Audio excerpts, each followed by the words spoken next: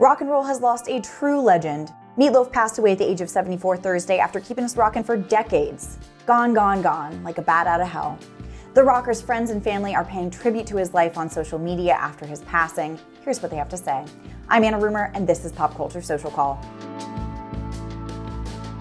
Meatloaf's team announced on Facebook late Thursday that he had passed away, writing, "Our hearts are broken to announce that the incomparable Meatloaf passed away tonight, surrounded by his wife Deborah, daughters Pearl and Amanda, and close friends." They went on to celebrate his 6-decade career, which kicked off in his 20s when Meatloaf, born Marvin Lee Aday, moved to LA and joined the original Roxy cast of the Rocky Horror Show in 1973.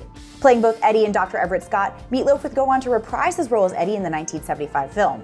In 1977, Meatloaf broke onto the music scene with debut album Bat Outta Hell, and of course we all remember I'd Do Anything for Love, but I won't do that. Did we ever determine the that he wouldn't do? I don't know, but he won a Grammy for it. He would go on to sell over 100 million albums. Bat Outta Hell is still one of the top 10 best-selling albums of all time. And he starred in 65 movies, Fight Club, Focus, Wayne's World.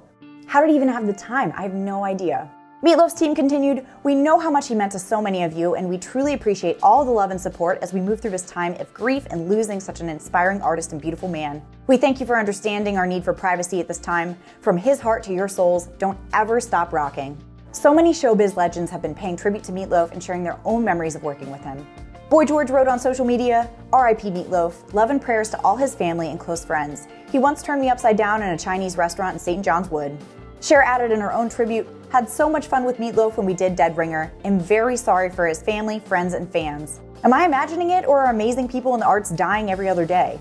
You are not imagining it, Cher. Bob Saget, Betty White, this month is getting to be way too much. British actor Stephen Fry also remembered Meatloaf. "I hope paradise is as you remember it from the dashboard light, Meatloaf. Had a fun time performing a sketch with him on Saturday Live way back in the last century," he tweeted, adding that Meatloaf had the quality of being simultaneously frightening and cuddly, which is rare and rather wonderful. Rare and rather wonderful seems like the perfect way to describe Meatloaf in general.